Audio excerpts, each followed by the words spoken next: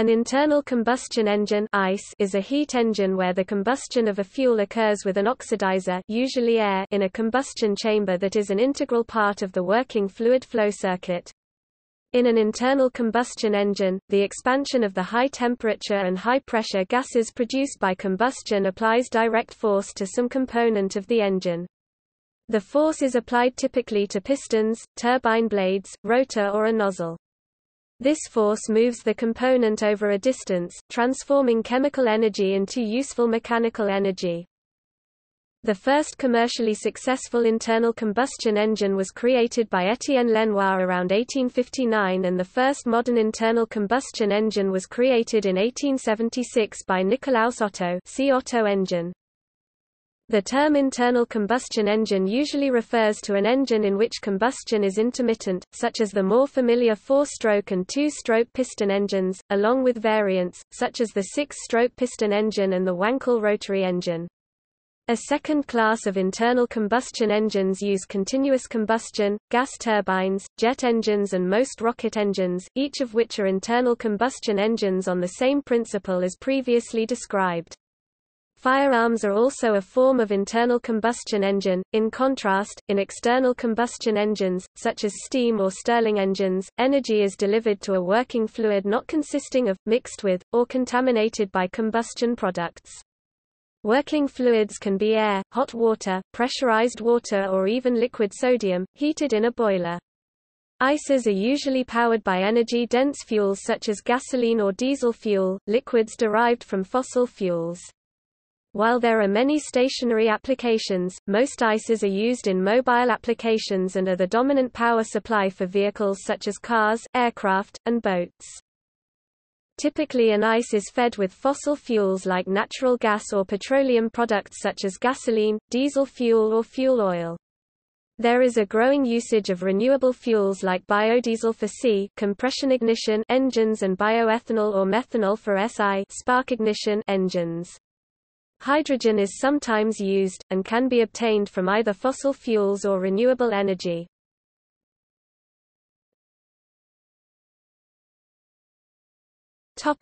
History. Various scientists and engineers contributed to the development of internal combustion engines. In 1791, John Barber developed the gas turbine. In 1794 Thomas Mead patented a gas engine. Also in 1794, Robert Street patented an internal combustion engine, which was also the first to use liquid fuel, and built an engine around that time. In 1798, John Stevens built the first American internal combustion engine.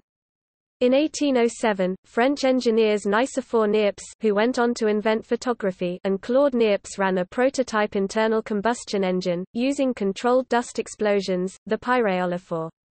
This engine powered a boat on the Saône River, France.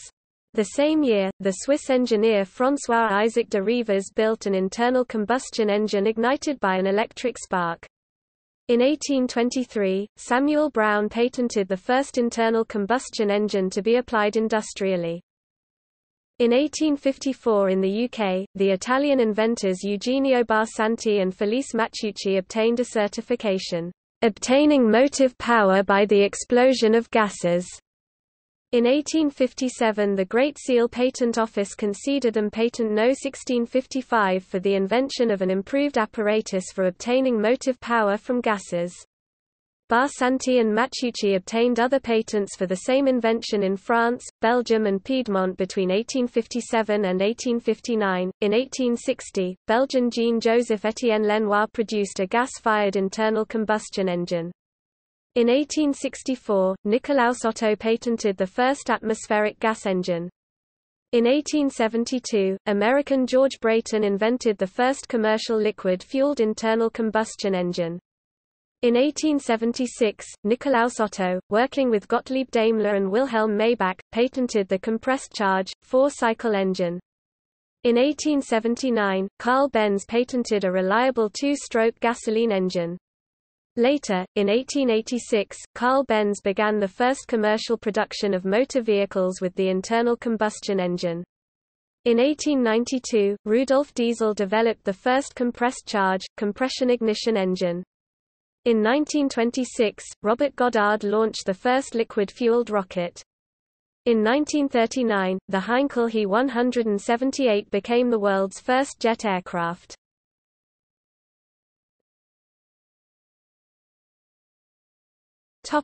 Etymology. At one time, the word engine via Old French, from Latin ingenium, ability, meant any piece of machinery, a sense that persists in expressions such as siege engine. A motor, from Latin motor, mover, is any machine that produces mechanical power. Traditionally, electric motors are not referred to as engines. However, combustion engines are often referred to as motors. An electric engine refers to a locomotive operated by electricity. In boating, an internal combustion engine that is installed in the hull is referred to as an engine, but the engines that sit on the transom are referred to as motors.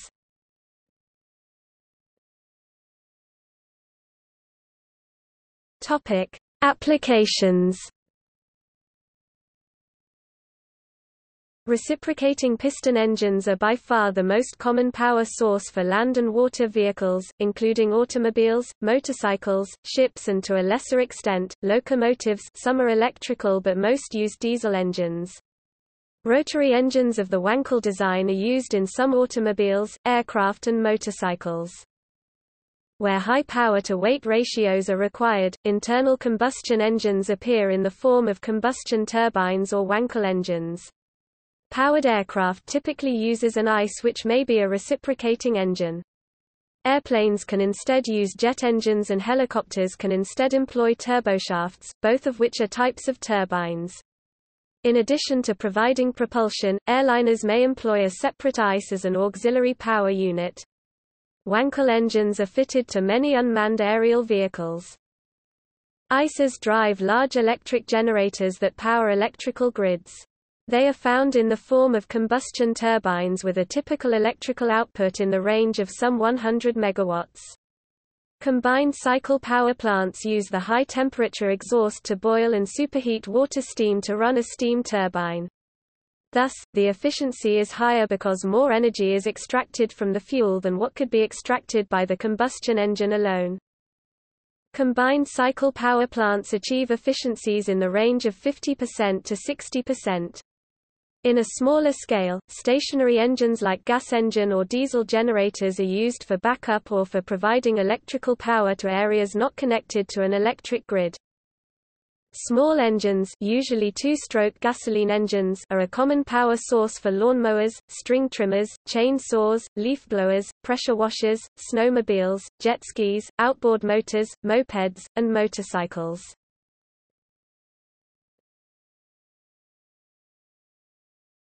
Topic: Classification. There are several possible ways to classify internal combustion engines.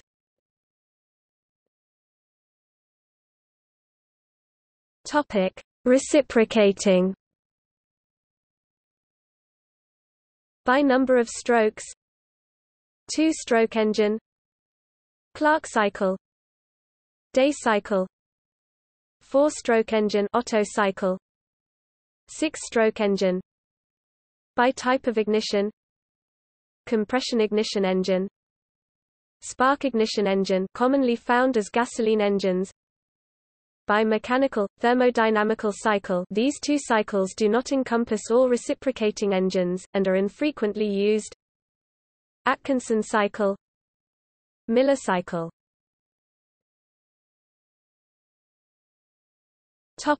Rotary. Wankel engine.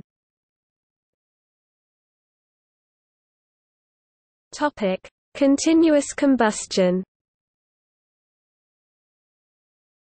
Gas turbine. Turbojet, through a propelling nozzle. Turbofan, through a ducted fan. Turboprop, through an unducted propeller, usually with variable pitch.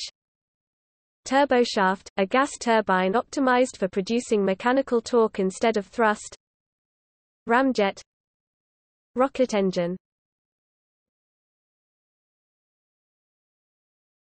Topic: Reciprocating engines.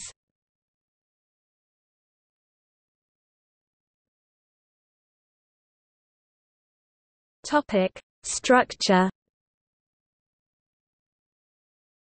The base of a reciprocating internal combustion engine is the engine block, which is typically made of cast iron or aluminium. The engine block contains the cylinders. In engines with more than one cylinder, they are usually arranged either in one row straight engine or two rows boxer engine or V-engine. 3 rows are occasionally used W-engine in contemporary engines, and other engine configurations are possible and have been used. Single-cylinder engines are common for motorcycles and in small engines of machinery. Water-cooled engines contain passages in the engine block where cooling fluid circulates, the water jacket. Some small engines are air-cooled, and instead of having a water jacket, the cylinder block has fins protruding away from it to cool by directly transferring heat to the air. The cylinder walls are usually finished by honing to obtain a crosshatch, which is better able to retain the oil. A too rough surface would quickly harm the engine by excessive wear on the piston. The pistons are short cylindrical parts which seal one end of the cylinder from the high pressure of the compressed air and combustion products and slide continuously within it while the engine is in operation. The top wall of the piston is termed its crown and is typically flat or concave.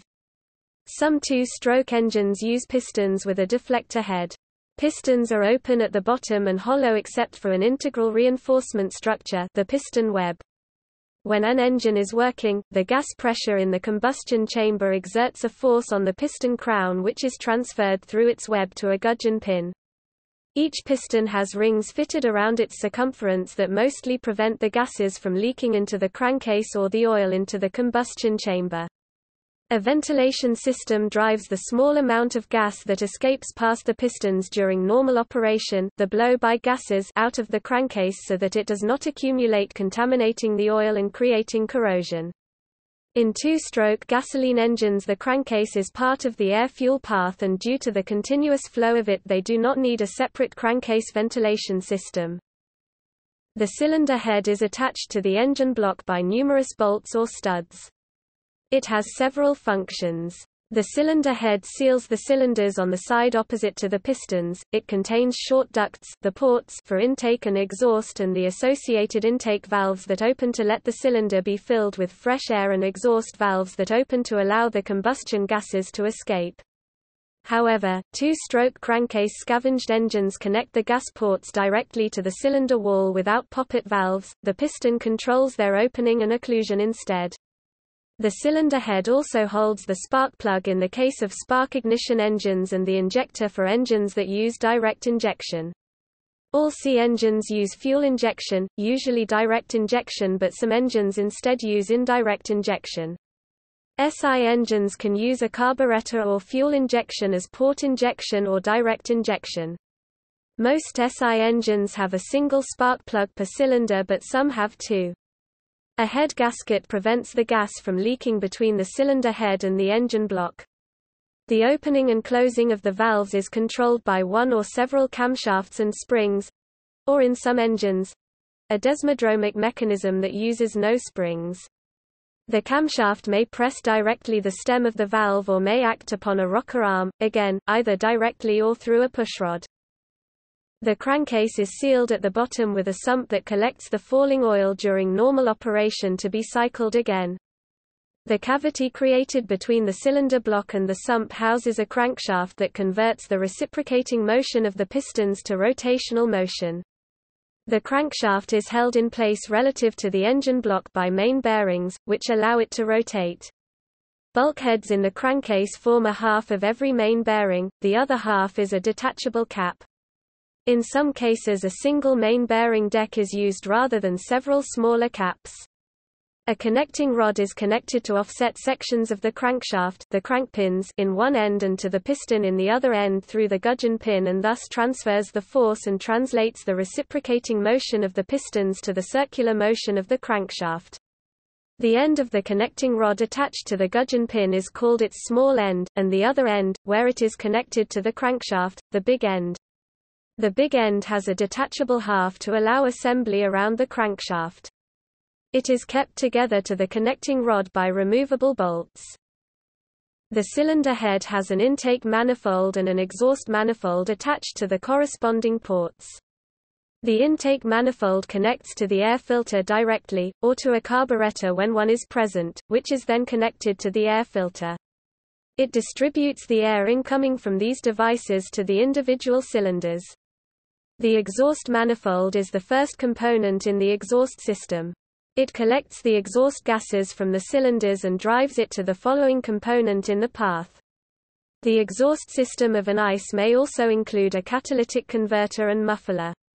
The final section in the path of the exhaust gases is the tailpipe.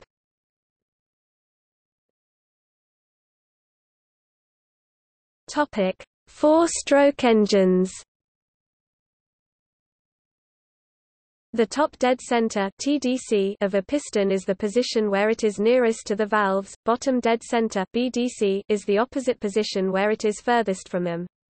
A stroke is the movement of a piston from TDC to BDC or vice versa, together with the associated process. While an engine is in operation, the crankshaft rotates continuously at a nearly constant speed. In a four-stroke ICE, each piston experiences 2 strokes per crankshaft revolution in the following order. Starting the description at TDC, these are intake, induction or suction. The intake valves are open as a result of the cam lobe pressing down on the valve stem. The piston moves downward, increasing the volume of the combustion chamber and allowing air to enter in the case of a C engine or an air-fuel mix in the case of SI engines that do not use direct injection. The air or air-fuel mixture is called the charge in any case. Compression. In this stroke, both valves are closed and the piston moves upward, reducing the combustion chamber volume, which reaches its minimum when the piston is at TDC. The piston performs work on the charge as it is being compressed. As a result, its pressure, temperature and density increase. An approximation to this behavior is provided by the ideal gas law. Just before the piston reaches TDC, ignition begins. In the case of a SI engine, the spark plug receives a high-voltage pulse that generates the spark, which gives it its name and ignites the charge. In the case of a C engine, the fuel injector quickly injects fuel into the combustion chamber as a spray. The fuel ignites due to the high temperature. Power or working stroke. The pressure of the combustion gases pushes the piston downward, generating more work than it required to compress the charge. Complementary to the compression stroke, the combustion gases expand and as a result their temperature, pressure and density decreases. When the piston is near to BDC, the exhaust valve opens. The combustion gases expand irreversibly due to the leftover pressure in excess of back pressure, the gauge pressure on the exhaust port. This is called the blowdown. Exhaust. The exhaust valve remains open while the piston moves upward, expelling the combustion gases. For naturally aspirated engines, a small part of the combustion gases may remain in the cylinder during normal operation because the piston does not close the combustion chamber completely. These gases dissolve in the next charge. At the end of this stroke, the exhaust valve closes, the intake valve opens, and the sequence repeats in the next cycle. The intake valve may open before the exhaust valve closes to allow better scavenging.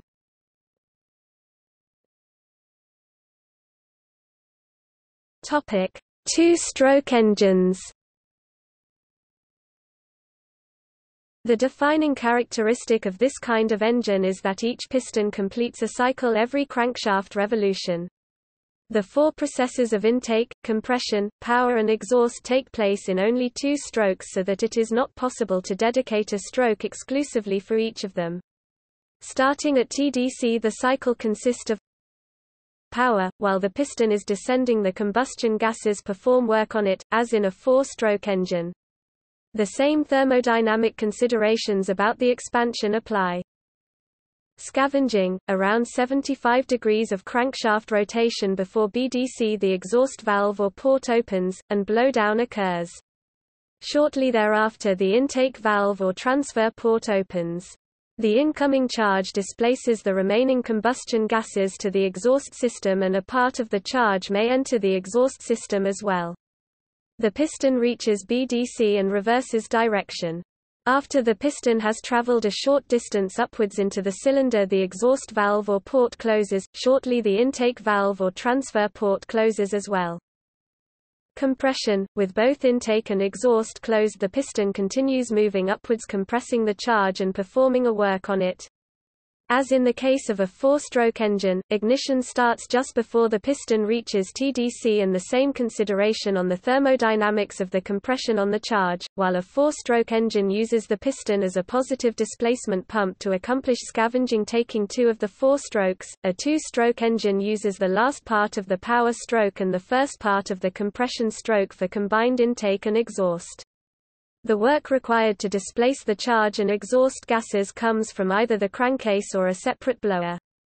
For scavenging, expulsion of burned gas and entry of fresh mix, two main approaches are described: loop scavenging, and uniflow scavenging. SAE News published in the 2010s that loop scavenging is better under any circumstance than uniflow scavenging.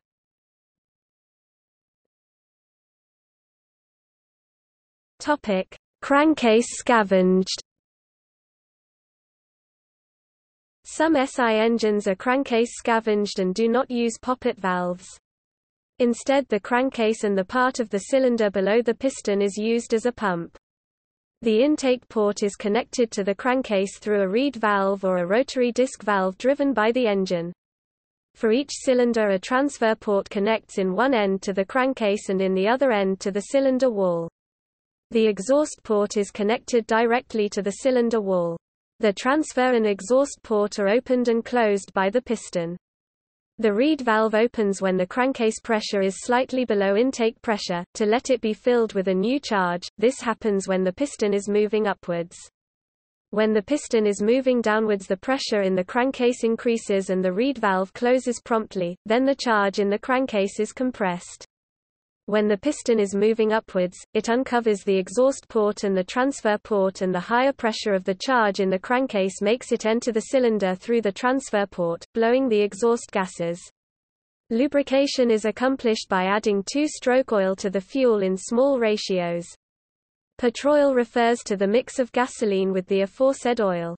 This kind of two-stroke engines has a lower efficiency than comparable four-stroke engines and release a more polluting exhaust gases for the following conditions. They use a total loss lubrication system. All the lubricating oil is eventually burned along with the fuel.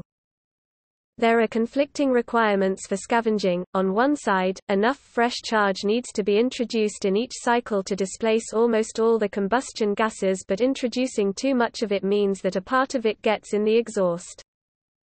They must use the transfer ports as a carefully designed and placed nozzle so that a gas current is created in a way that it sweeps the whole cylinder before reaching the exhaust port so as to expel the combustion gases, but minimize the amount of charge exhausted. Four-stroke engines have the benefit of forcibly expelling almost all of the combustion gases because during exhaust the combustion chamber is reduced to its minimum volume. In crankcase scavenged two-stroke engines, exhaust and intake are performed mostly simultaneously and with the combustion chamber at its maximum volume. The main advantage of two-stroke engines of this type is mechanical simplicity and a higher power-to-weight ratio than their four-stroke counterparts. Despite having twice as many power strokes per cycle, less than twice the power of a comparable four-stroke engine is attainable in practice. In the U.S., two-stroke engines were banned for road vehicles due to the pollution. Off-road-only motorcycles are still often two-stroke but are rarely road legal. However, many thousands of two-stroke lawn maintenance engines are in use.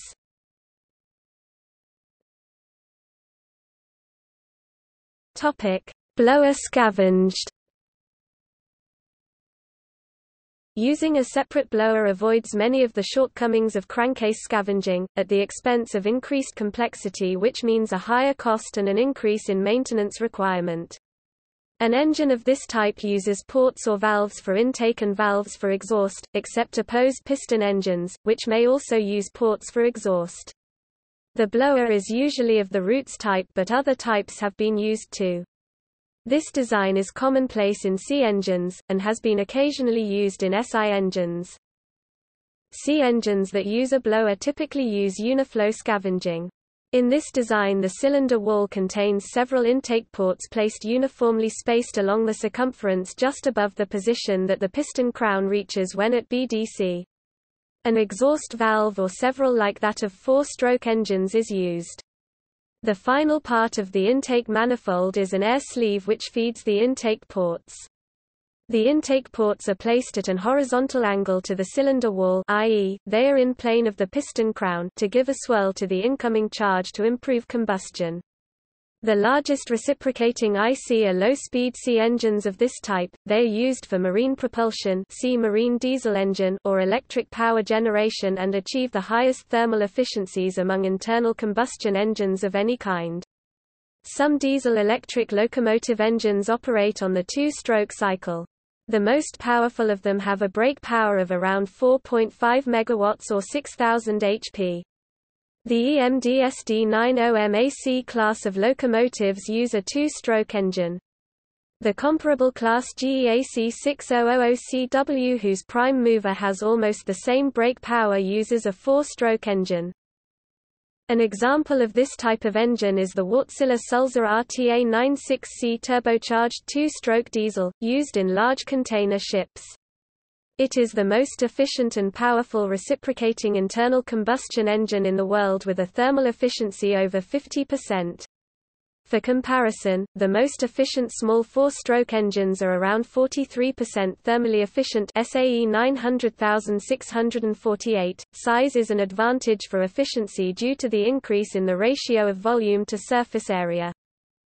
See the external links for a in-cylinder combustion video in a two-stroke, optically accessible motorcycle engine.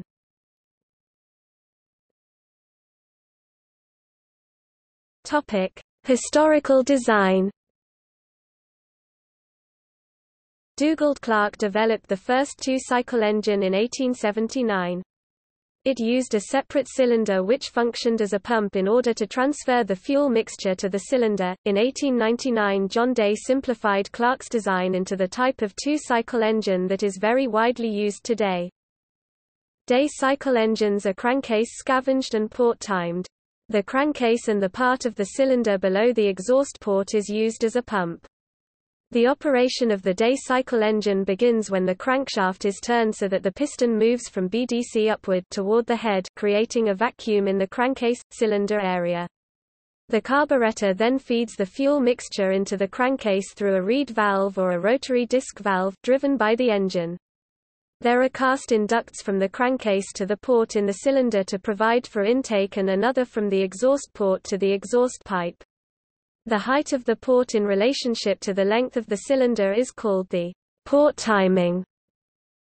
On the first upstroke of the engine there would be no fuel inducted into the cylinder as the crankcase was empty.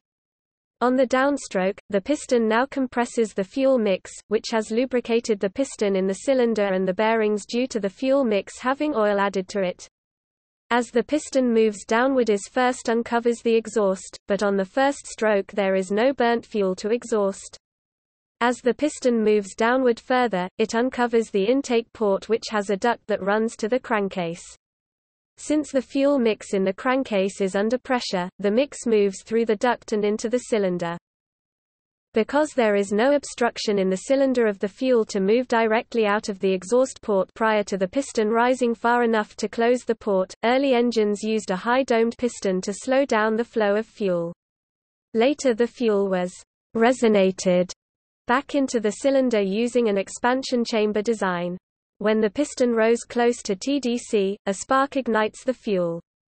As the piston is driven downward with power, it first uncovers the exhaust port where the burned fuel is expelled under high pressure, and then the intake port where the process has been completed and will keep repeating.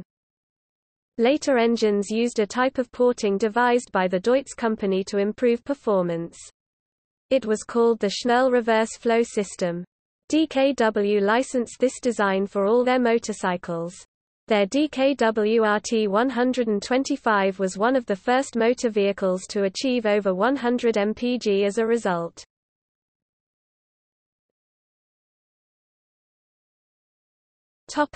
Ignition.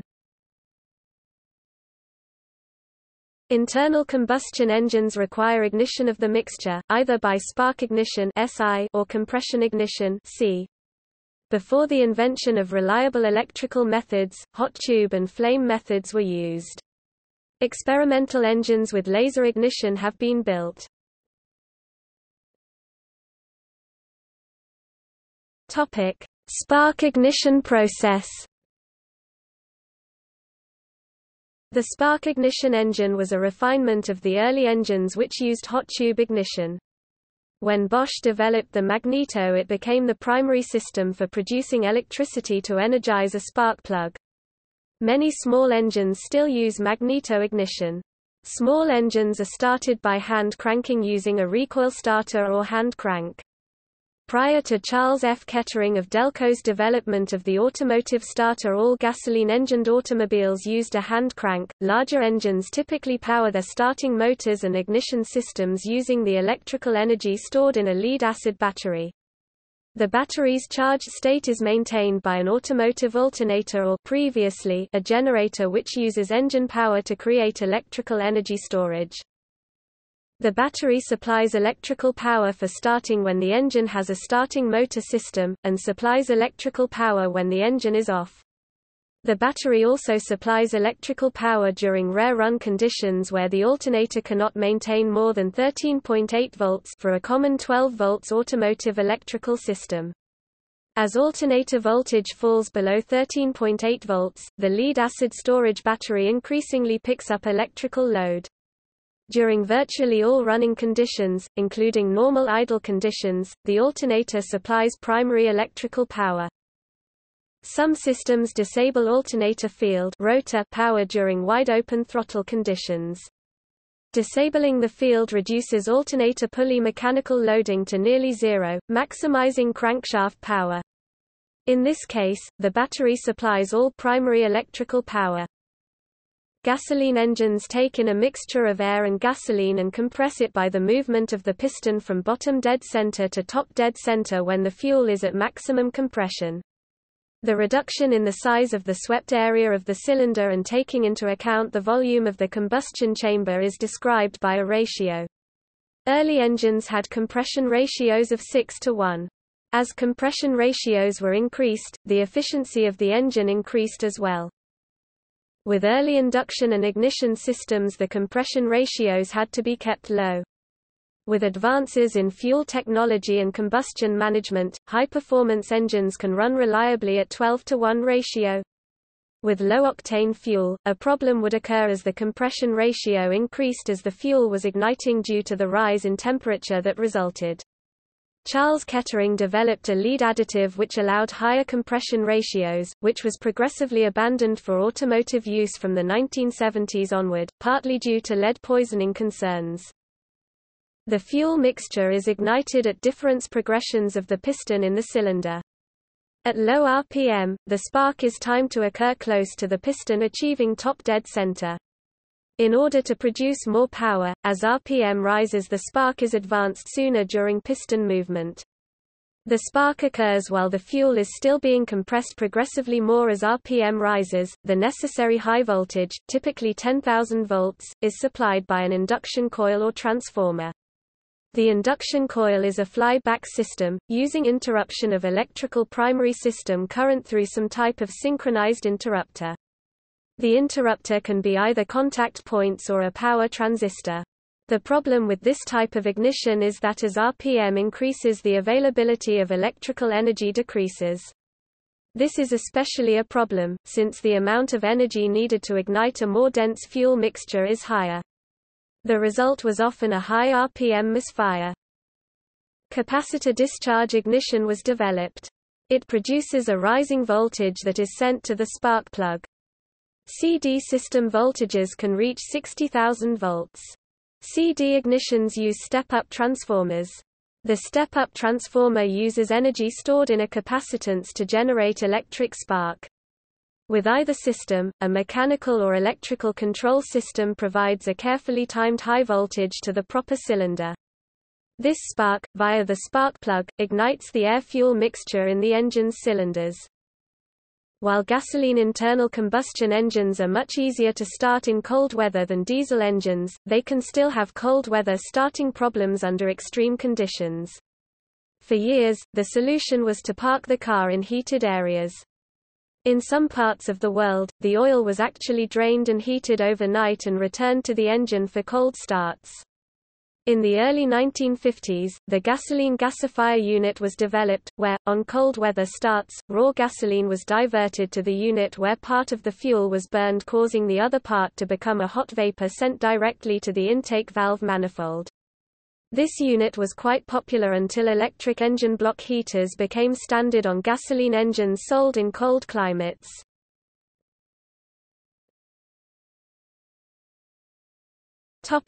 Compression-ignition process. Diesel, PPC and HCCI engines, rely solely on heat and pressure created by the engine in its compression process for ignition. The compression level that occurs is usually twice or more than a gasoline engine. Diesel engines take in air only, and shortly before peak compression, spray a small quantity of diesel fuel into the cylinder via a fuel injector that allows the fuel to instantly ignite. HCCI-type engines take in both air and fuel, but continue to rely on an unaided auto-combustion process, due to higher pressures and heat. This is also why diesel and HCCI engines are more susceptible to cold starting issues, although they run just as well in cold weather once started. Light-duty diesel engines with indirect injection in automobiles and light trucks employ glow plugs or other preheating. See Cummins ISB No. 6BT that preheat the combustion chamber just before starting to reduce no-start conditions in cold weather. Most diesels also have a battery and charging system. Nevertheless, this system is secondary and is added by manufacturers as a luxury for the ease of starting, turning fuel on and off, which can also be done via a switch or mechanical apparatus, and for running auxiliary electrical components and accessories. Most new engines rely on electrical and electronic engine control units (ECU) that also adjust the combustion process to increase efficiency and reduce emissions.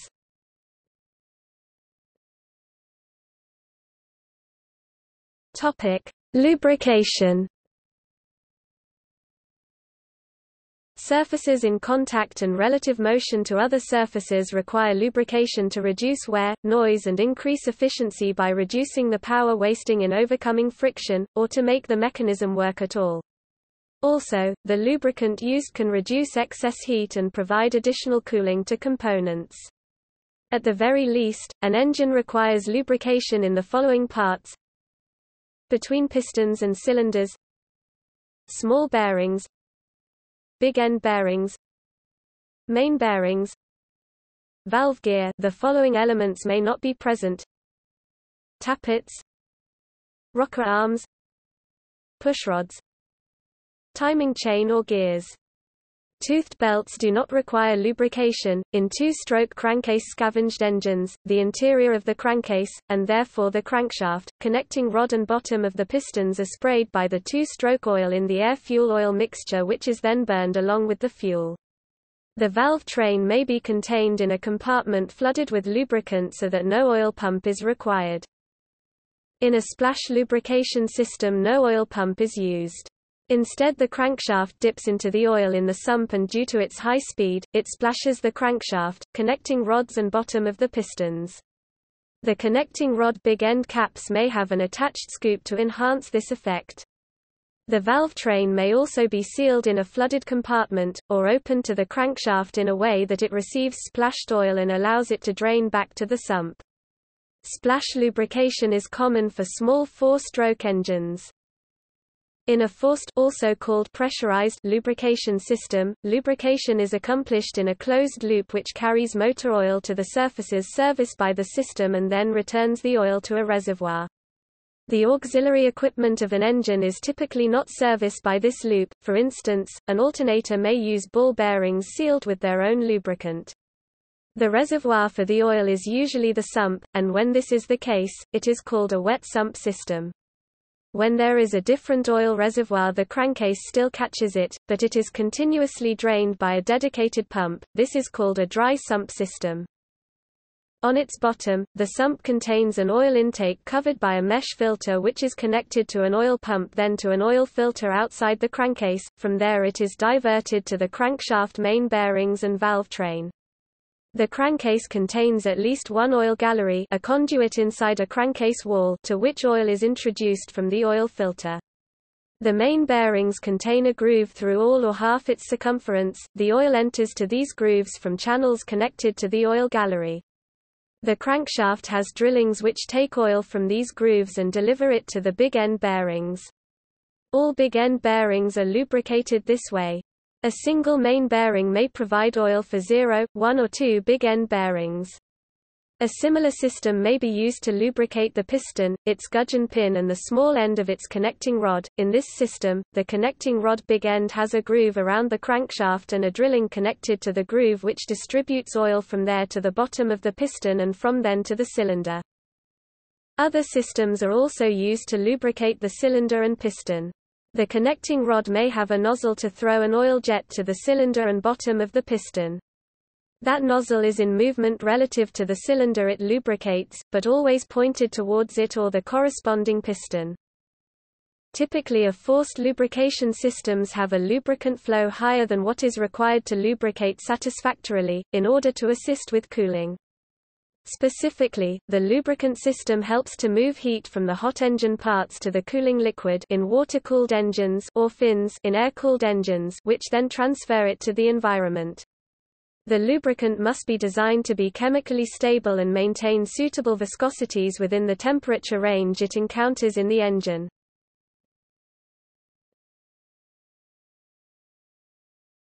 Topic: Cylinder configuration. Common cylinder configurations include the straight or inline configuration, the more compact V configuration, and the wider but smoother flat or boxer configuration. Aircraft engines can also adopt a radial configuration, which allows more effective cooling.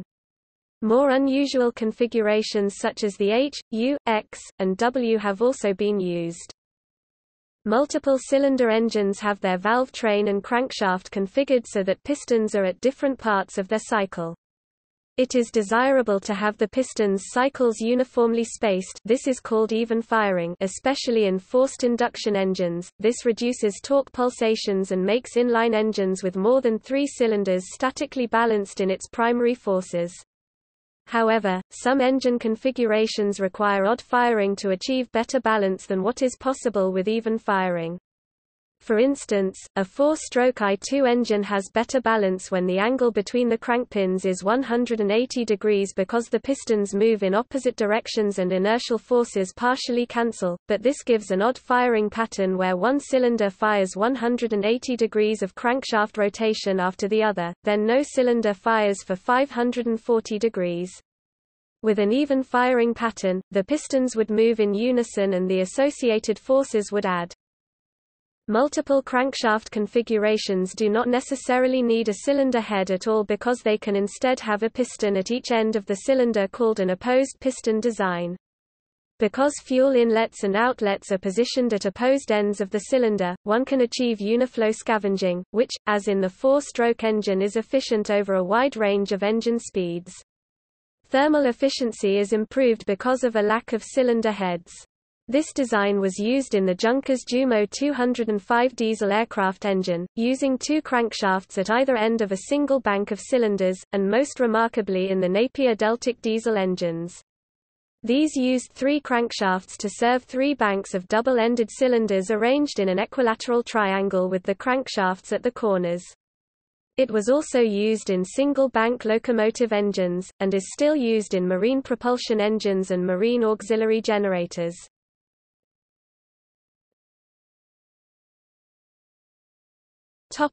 Diesel cycle. Most truck and automotive diesel engines use a cycle reminiscent of a 4-stroke cycle, but with compression heating causing ignition, rather than needing a separate ignition system. This variation is called the diesel cycle. In the diesel cycle, diesel fuel is injected directly into the cylinder so that combustion occurs at constant pressure, as the piston moves.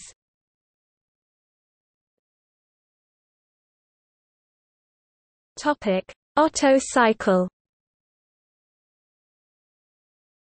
Otto cycle is the typical cycle for most of the car's internal combustion engines, that work using gasoline as a fuel. Otto cycle is exactly the same one that was described for the four-stroke engine. It consists of the same major steps: intake, compression, ignition, expansion and exhaust.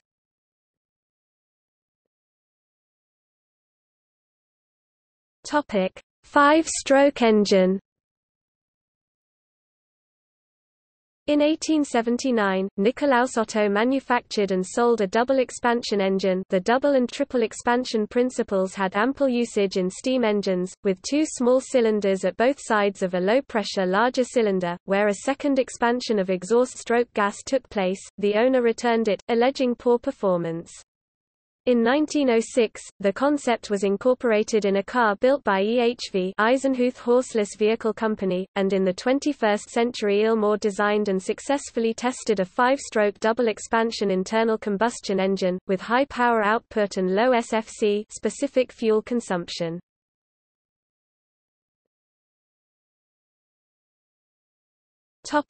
Six-stroke engine. The six-stroke engine was invented in 1883. Four kinds of six-stroke use a regular piston in a regular cylinder: Griffon six-stroke, Bajulaz six-stroke, Velazeta six-stroke and Croa six-stroke, firing every 3 crankshaft revolutions. These systems capture the wasted heat of the four-stroke Otto cycle with an injection of air or water. The beer head and piston charger engines operate as opposed piston engines, 2 pistons in a single cylinder, firing every 2 revolutions, rather more like a regular four-stroke.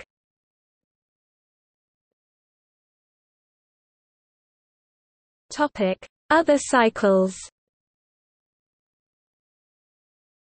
The very first internal combustion engines did not compress the mixture. The first part of the piston downstroke drew in a fuel-air mixture, then the inlet valve closed and, in the remainder of the downstroke, the fuel-air mixture fired. The exhaust valve opened for the piston upstroke. These attempts at imitating the principle of a steam engine were very inefficient. There are a number of variations of these cycles, most notably the Atkinson and Miller cycles. The diesel cycle is somewhat different. Split-cycle engines separate the 4 strokes of intake, compression, combustion and exhaust into 2 separate but paired cylinders. The first cylinder is used for intake and compression. The compressed air is then transferred through a crossover passage from the compression cylinder into the second cylinder, where combustion and exhaust occur. A split-cycle engine is really an air compressor on one side with a combustion chamber on the other. Previous split-cycle engines have had 2 major problems: poor breathing, volumetric efficiency, and low thermal efficiency. However, new designs are being introduced that seek to address these problems. The Scuderi engine addresses the breathing problem by reducing the clearance between the piston and the cylinder head through various turbocharging techniques. The Scuderi design requires the use of outwardly opening valves that enable the piston to move very close to the cylinder head without the interference of the valves. Scuderi addresses the low thermal efficiency via firing after top dead center (ATDC). Firing ATDC can be accomplished by using high-pressure air in the transfer passage to create sonic flow and high turbulence in the power cylinder.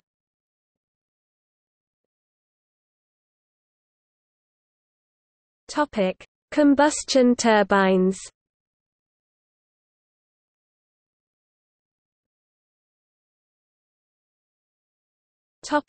Jet engine. Jet engines use a number of rows of fan blades to compress air, which then enters a combustor where it is mixed with fuel, typically JP fuel, and then ignited. The burning of the fuel raises the temperature of the air, which is then exhausted out of the engine, creating thrust. A modern turbofan engine can operate at as high as 48% efficiency. There are 6 sections to a turbofan engine: fan, compressor, combustor, turbine, mixer, nozzle.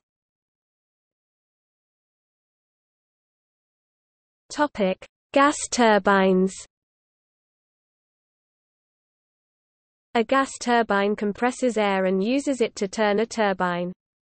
It is essentially a jet engine which directs its output to a shaft. There are 3 stages to a turbine. 1. Air is drawn through a compressor where the temperature rises due to compression. 2. Fuel is added in the combustor. And 3. Hot air is exhausted through turbine blades which rotate a shaft connected to the compressor.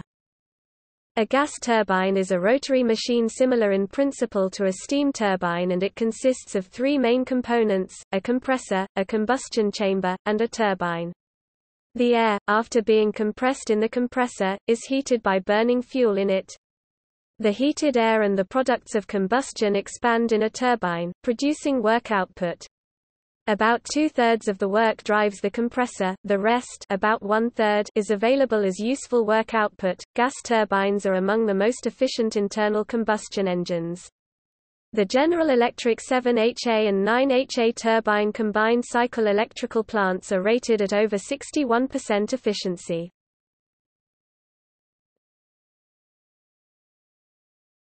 Topic: Brayton cycle. A gas turbine is a rotary machine somewhat similar in principle to a steam turbine. It consists of 3 main components: compressor, combustion chamber, and turbine. The air is compressed by the compressor where a temperature rise occurs. The compressed air is further heated by combustion of injected fuel in the combustion chamber, which expands the air. This energy rotates the turbine, which powers the compressor via a mechanical coupling. The hot gases are then exhausted to provide thrust. Gas turbine cycle engines employ a continuous combustion system where compression, combustion, and expansion occur simultaneously at different places in the engine, giving continuous power. Notably, the combustion takes place at constant pressure, rather than with the Otto cycle, constant volume.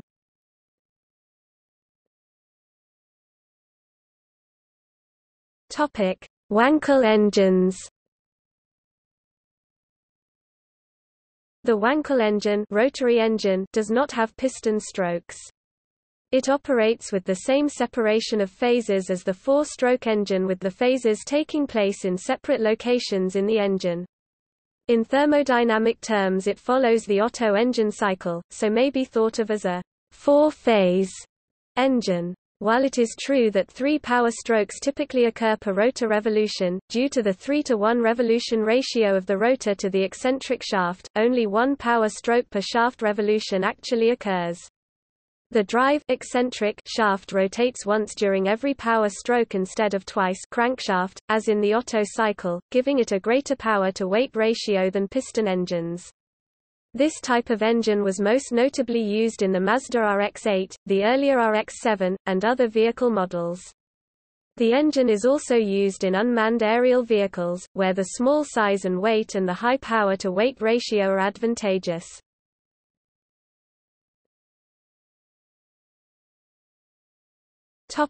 Forced induction.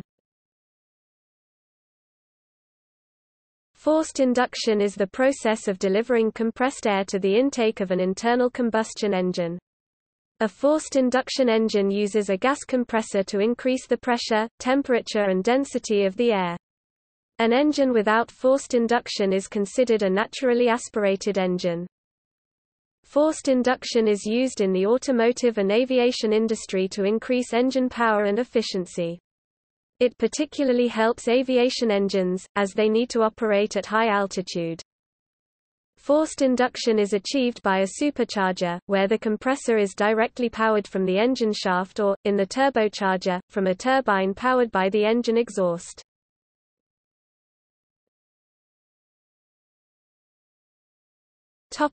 Fuels and oxidizers.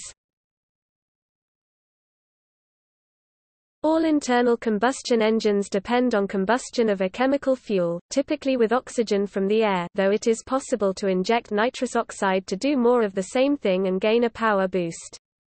The combustion process typically results in the production of a great quantity of heat, as well as the production of steam and carbon dioxide and other chemicals at very high temperature. The temperature reached is determined by the chemical makeup of the fuel and oxidizers, see stoichiometry, as well as by the compression and other factors.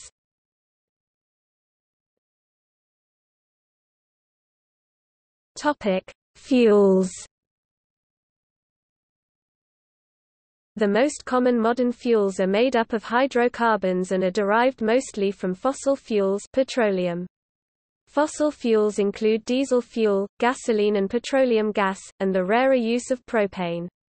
Except for the fuel delivery components, most internal combustion engines that are designed for gasoline use can run on natural gas or liquefied petroleum gases without major modifications. Large diesels can run with air mixed with gases and a pilot diesel fuel ignition injection. Liquid and gaseous biofuels, such as ethanol and biodiesel, a form of diesel fuel that is produced from crops that yield triglycerides such as soybean oil, can also be used. Engines with appropriate modifications can also run on hydrogen gas, wood gas, or charcoal gas, as well as from so-called producer gas made from other convenient biomass. Experiments have also been conducted using powdered solid fuels, such as the magnesium injection cycle. Presently, fuels used include petroleum, petroleum spirit, North American term, gasoline, British term, petrol, petroleum diesel, autogas, liquefied petroleum gas, compressed natural gas, jet fuel, aviation fuel, residual fuel, coal. Gasoline can be made from carbon coal using the Fischer-Tropsch process. Diesel fuel can be made from carbon using the Fischer-Tropsch process. Biofuels and vegetable oils, peanut oil and other vegetable oils. Wood gas, from an onboard wood gasifier using solid wood as a fuel. Biofuels. Biobutanol replaces gasoline. Biodiesel replaces petrodiesel. Dimethyl ether replaces petrodiesel.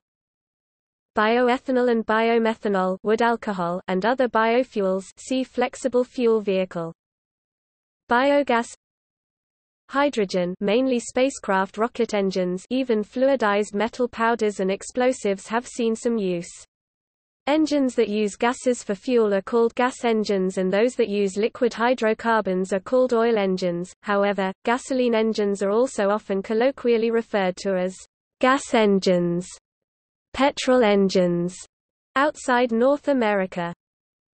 The main limitations on fuels are that it must be easily transportable through the fuel system to the combustion chamber, and that the fuel releases sufficient energy in the form of heat upon combustion to make practical use of the engine. Diesel engines are generally heavier, noisier, and more powerful at lower speeds than gasoline engines. They are also more fuel efficient in most circumstances and are used in heavy road vehicles, some automobiles, increasingly so for their increased fuel efficiency over gasoline engines, ships, railway locomotives, and light aircraft. Gasoline engines are used in most other road vehicles including most cars, motorcycles, and mopeds. Note that in Europe, sophisticated diesel engine cars have taken over about 45% of the market since the 1990s.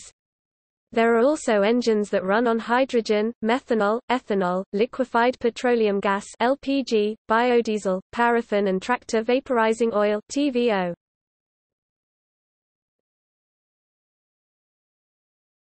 Topic: Hydrogen.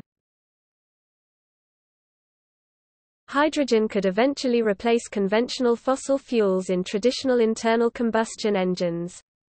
Alternatively, fuel cell technology may come to deliver its promise and the use of the internal combustion engines could even be phased out. Although there are multiple ways of producing free hydrogen, those methods require converting combustible molecules into hydrogen or consuming electric energy. Unless that electricity is produced from a renewable source, and is not required for other purposes, hydrogen does not solve any energy crisis. In many situations the disadvantage of hydrogen, relative to carbon fuels, is its storage. Liquid hydrogen has extremely low density, 14 times lower than water, and requires extensive insulation, whilst gaseous hydrogen requires heavy tankage.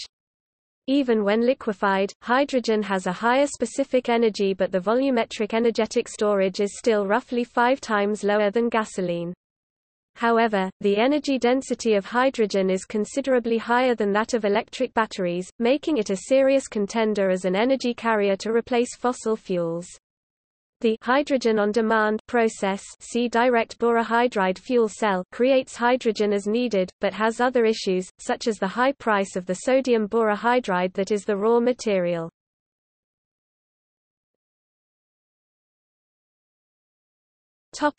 Oxidizers. Since air is plentiful at the surface of the Earth, the oxidizer is typically atmospheric oxygen, which has the advantage of not being stored within the vehicle. This increases the power-to-weight and power-to-volume ratios.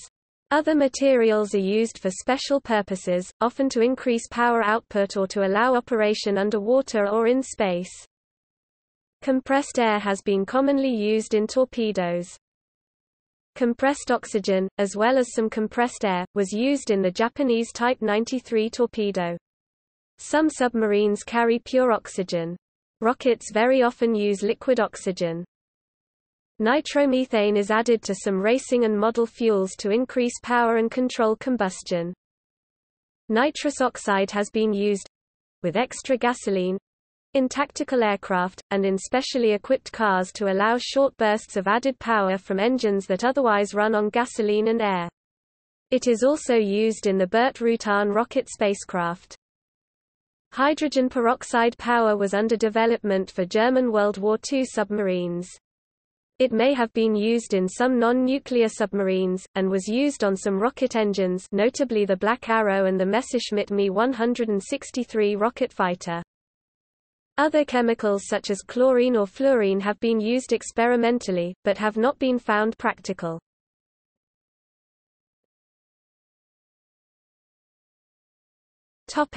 Cooling. Cooling is required to remove excessive heat. Overheating can cause engine failure, usually from wear, due to heat-induced failure of lubrication, cracking or warping. Two most common forms of engine cooling are air-cooled and water-cooled. Most modern automotive engines are both water and air-cooled, as the water-liquid coolant is carried to air-cooled fins and/or fans, whereas larger engines may be singularly water-cooled as they are stationary and have a constant supply of water through water mains or fresh water, while most power tool engines and other small engines are air-cooled. Some engines, air or water-cooled, also have an oil cooler. In some engines, especially for turbine engine blade cooling and liquid rocket engine cooling, fuel is used as a coolant, as it is simultaneously preheated before injecting it into a combustion chamber.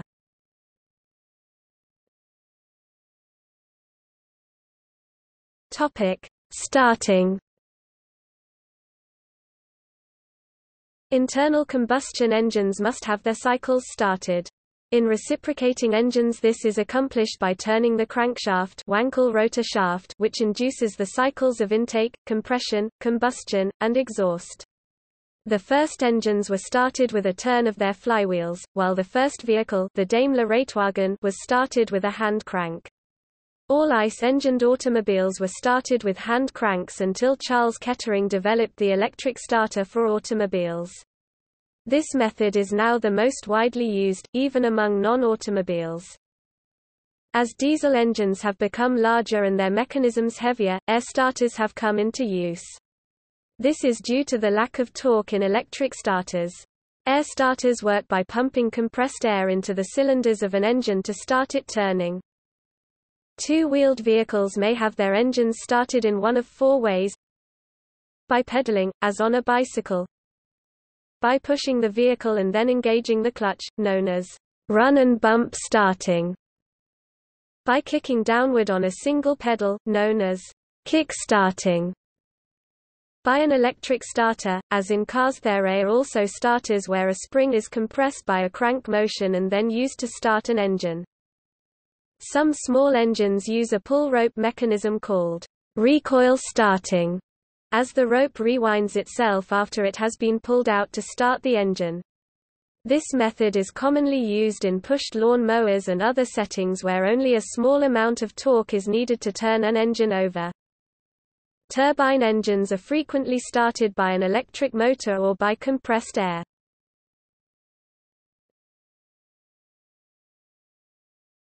Topic: Measures of engine performance. Engine types vary greatly in a number of different ways. Energy efficiency, fuel, propellant consumption, brake-specific fuel consumption for shaft engines, thrust-specific fuel consumption for jet engines, power-to-weight ratio, thrust-to-weight ratio, torque curves for shaft engines, thrust laps, jet engines, compression ratio for piston engines, overall pressure ratio for jet engines and gas turbines. Topic: Energy efficiency. Once ignited and burnt, the combustion products, hot gases, have more available thermal energy than the original compressed fuel-air mixture, which had higher chemical energy. The available energy is manifested as high temperature and pressure that can be translated into work by the engine. In a reciprocating engine, the high-pressure gases inside the cylinders drive the engine's pistons. Once the available energy has been removed, the remaining hot gases are vented, often by opening a valve or exposing the exhaust outlet, and this allows the piston to return to its previous position, top dead center, or TDC. The piston can then proceed to the next phase of its cycle, which varies between engines. Any heat that is not translated into work is normally considered a waste product and is removed from the engine either by an air or liquid cooling system. Internal combustion engines are heat engines, and as such their theoretical efficiency can be approximated by idealized thermodynamic cycles. The thermal efficiency of a theoretical cycle cannot exceed that of the Carnot cycle, whose efficiency is determined by the difference between the lower and upper operating temperatures of the engine. The upper operating temperature of an engine is limited by two main factors, the thermal operating limits of the materials, and the auto-ignition resistance of the fuel. All metals and alloys have a thermal operating limit, and there is significant research into ceramic materials that can be made with greater thermal stability and desirable structural properties. Higher thermal stability allows for a greater temperature difference between the lower ambient and upper operating temperatures, hence greater thermodynamic efficiency. Also, as the cylinder temperature rises, the engine becomes more prone to auto-ignition. This is caused when the cylinder temperature nears the flash point of the charge. At this point, ignition can spontaneously occur before the spark plug fires, causing excessive cylinder pressures. Auto-ignition can be mitigated by using fuels with high auto-ignition resistance octane rating, however it still puts an upper bound on the allowable peak cylinder temperature. The thermodynamic limits assume that the engine is operating under ideal conditions, a frictionless world, ideal gases, perfect insulators, and operation for infinite time. Real-world applications introduce complexities that reduce efficiency. For example, a real engine runs best at a specific load, termed its power band. The engine in a car cruising on a highway is usually operating significantly below its ideal load, because it is designed for the higher loads required for rapid acceleration. In addition, factors such as wind resistance reduce overall system efficiency.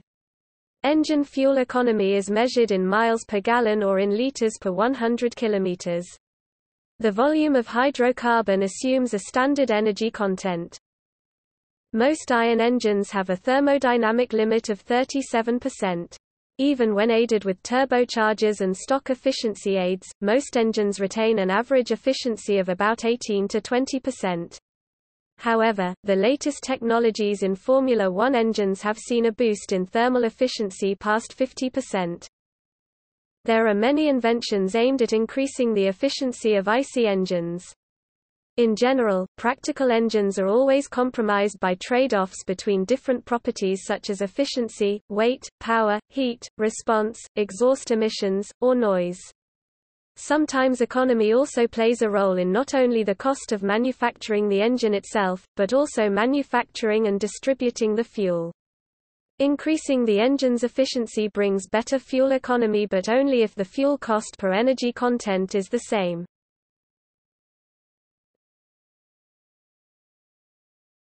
Topic: Measures of fuel efficiency and propellant efficiency. For stationary and shaft engines including propeller engines, fuel consumption is measured by calculating the brake-specific fuel consumption, which measures the mass flow rate of fuel consumption divided by the power produced. For internal combustion engines in the form of jet engines, the power output varies drastically with airspeed and a less variable measure is used, thrust-specific fuel consumption (TSFC), which is the mass of propellant needed to generate impulses that is measured in either pound-force-hour or the grams of propellant needed to generate an impulse that measures 1 kilonewton-second. For rockets, TSFC can be used, but typically other equivalent measures are traditionally used, such as specific impulse and effective exhaust velocity.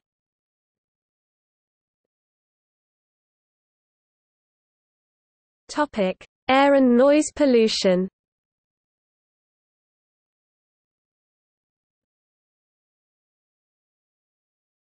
Topic: Air pollution. Internal combustion engines such as reciprocating internal combustion engines produce air pollution emissions, due to incomplete combustion of carbonaceous fuel. The main derivatives of the process are carbon dioxide CO2, water and some soot—also called particulate matter PM. The effects of inhaling particulate matter have been studied in humans and animals and include asthma, lung cancer, cardiovascular issues, and premature death.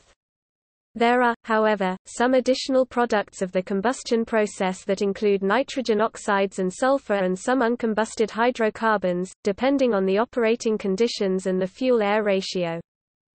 Not all of the fuel is completely consumed by the combustion process. A small amount of fuel is present after combustion, and some of it reacts to form oxygenates, such as formaldehyde or acetaldehyde, or hydrocarbons not originally present in the input fuel mixture. Incomplete combustion usually results from insufficient oxygen to achieve the perfect stoichiometric ratio. The flame is quenched by the relatively cool cylinder walls, leaving behind unreacted fuel that is expelled with the exhaust. When running at lower speeds, quenching is commonly observed in diesel compression ignition engines that run on natural gas.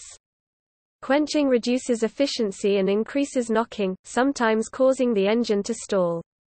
Incomplete combustion also leads to the production of carbon monoxide (CO). Further chemicals released are benzene and 1,3-butadiene that are also hazardous air pollutants. Increasing the amount of air in the engine reduces emissions of incomplete combustion products, but also promotes reaction between oxygen and nitrogen in the air to produce nitrogen oxides (NOx). NOx is hazardous to both plant and animal health, and leads to the production of ozone O3. Ozone is not emitted directly, rather, it is a secondary air pollutant, produced in the atmosphere by the reaction of NOx and volatile organic compounds in the presence of sunlight. Ground-level ozone is harmful to human health and the environment. Though the same chemical substance, ground-level ozone should not be confused with stratospheric ozone, or the ozone layer, which protects the Earth from harmful ultraviolet rays. Carbon fuels contain sulfur and impurities that eventually produce sulfur monoxides and sulfur dioxide (SO2) in the exhaust, which promotes acid rain. In the United States, nitrogen oxides, PM, carbon monoxide, sulfur dioxide, and ozone, are regulated as criteria air pollutants under the Clean Air Act to levels where human health and welfare are protected. Other pollutants, such as benzene and 1,3-butadiene, are regulated as hazardous air pollutants whose emissions must be lowered as much as possible depending on technological and practical considerations. NOx, carbon monoxide and other pollutants are frequently controlled via exhaust gas recirculation, which returns some of the exhaust back into the engine intake, and catalytic converters, which convert exhaust chemicals to harmless chemicals.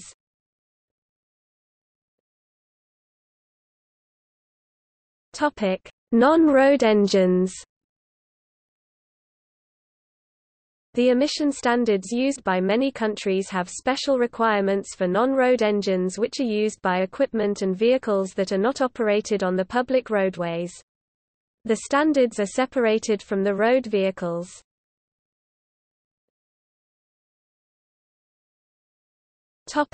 Noise pollution.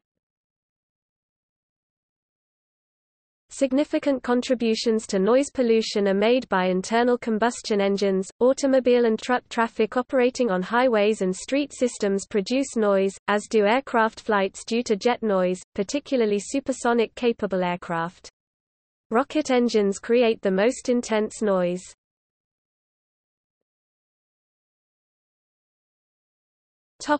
Idling. Internal combustion engines continue to consume fuel and emit pollutants when idling, so it is desirable to keep periods of idling to a minimum. Many bus companies now instruct drivers to switch off the engine when the bus is waiting at a terminal.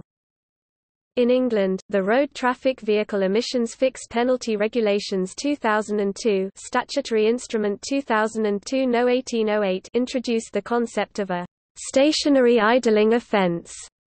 This means that a driver can be ordered by an authorized person, upon production of evidence of his authorization, require him to stop the running of the engine of that vehicle, and a person who fails to comply shall be guilty of an offence and be liable on summary conviction to a fine not exceeding level 3 on the standard scale. Only a few local authorities have implemented the regulations, one of them being Oxford City Council. See also